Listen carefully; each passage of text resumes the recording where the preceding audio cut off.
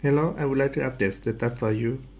Now we have the Arduino Uno connect to the Dragino shield, and we have the temperature sensor, two sensor connect to the pin 2 and pin 4. Okay, now our IP is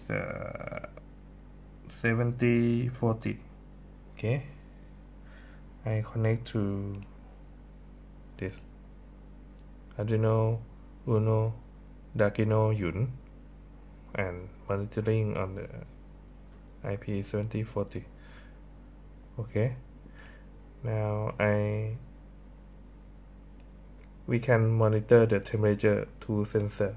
Okay, and I can try to heat up the temperature sensor one by my hand. Okay, you will see that the temperature will go light up.